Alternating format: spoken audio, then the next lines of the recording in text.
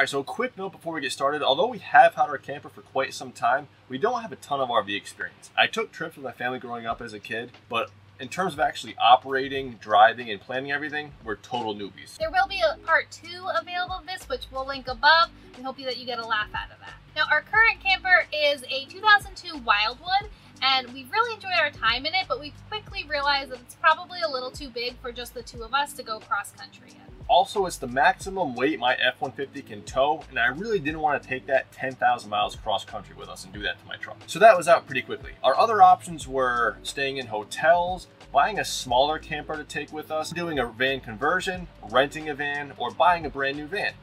If you couldn't tell, we really wanted a van. So hotels and sleeping in my car were ruled out pretty quickly after doing the math on how much it would cost to stay in hotels every night and also eating out 3 times a day. In a 2-month span, we projected to spend about $12,000 to $18,000 just on hotels. We eliminated buying another camper pretty quickly as well. We realized that we'd be moving around very quickly, and we didn't like the idea of having to unhook a trailer every time we got to a campground and having to do everything that's involved with that, so that got taken off the list pretty quick. And it just didn't seem practical when there were other options for us. So at this point, we were really looking at 3 options regarding a van. We either buy one, convert one, or rent one. So renting one was next off the chopping block because the cost was right up there with staying in hotels, and that was with us projecting the same food budget too. We were actually pretty surprised at how expensive it would have costed us to rent out a van for 2 months. Obviously, there are many benefits with renting a van, including less responsibility, no down payment, and it would have been a great way for us to figure out if we actually enjoyed the van before we went ahead and bought one. So now we've either narrowed it down to either buying a van or converting one ourselves. And honestly, I think these would be the 2 best options for anyone looking to do the type of trip that we're doing, 2-month cross-country to hit as many national parks as we possibly could. We're seriously considering doing a van conversion for a few reasons.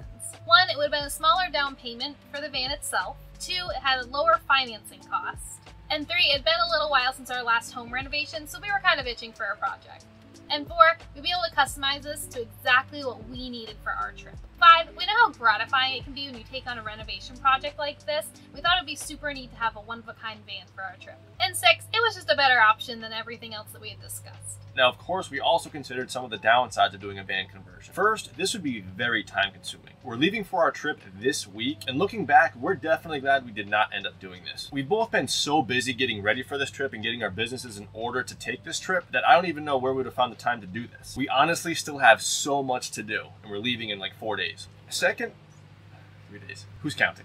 So second, while we do have experience doing renovations like this with our properties, a van we just weren't completely comfortable doing. Not because we were afraid of doing the work, but if something were to go wrong, a pipe burst or something just stopped working, not having tools and not knowing what to do or how to fix something, we'd be on the hook for fixing that. Buying a van, having a warranty seemed so much better for us, and we've already used that warranty once when we had a couple of issues when we bought it and brought it back to the shop. That was a pretty heavy weighing factor for us to actually buy a van versus the conversion, was having that peace of mind where if something goes wrong, we have a warranty to cover that. Third, yes, we'd be saving money on the down payment itself, but after thinking about doing all of the renovations and having to pay for that pretty much up front, that probably comes out to being pretty close to a down payment for an already converted van. So also, just to note on this sheet here, this section is just what we projected to have to pay just in the 2 months that we're traveling. This doesn't include the down payment for the van. So after taking all of this into consideration, we finally bit the bullet and bought our van. We've saved up, we've been working very hard, we've been living below our means to make this happen, and we're very comfortable and happy with our purchase. So we did put 20% down on our van, and then we financed the rest of the cost. Now, what was interesting to us is that they actually did a 20-year note, so 20-year financing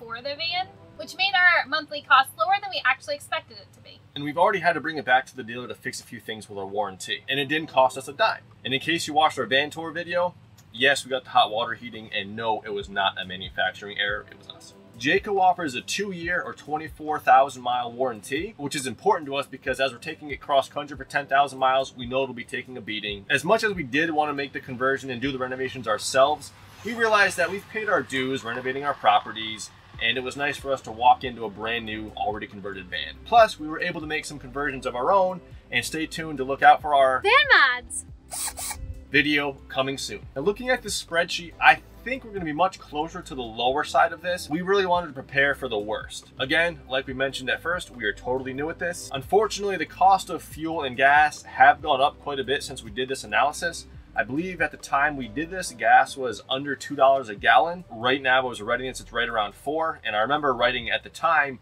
$4 per gallon to be super conservative, never thinking it would ever get that high, but here we are. Now, we've already done our van tour video, which we'll link above. We've loved our time in the van so far, and we know we made the right choice. However, that doesn't mean that there aren't a few things that we've realized we probably would have changed in it, so keep an eye out for our van review that we'll put out at some point. And one thing I want to add real quick before we release the van review is, if you do buy this van, we did find a couple of cables and wires started coming loose underneath. I just zip tied it up to prevent it from dragging and catching on something. But just an FYI, once you first start driving it, maybe check underneath every once in a while to make sure nothing comes loose. I hope this video helped you if you were in a similar position we were in about a year ago, not sure what to do or what type of van to buy. And comment below if there's anything we missed or you want to have addressed. Also, and most importantly, we still have not come up with a name for our van yet, and we're open to suggestions. So please leave a comment and give us a hand with that. So if you found value in this video, of course, like, comment, subscribe, share with your friends, turn on the notification bell,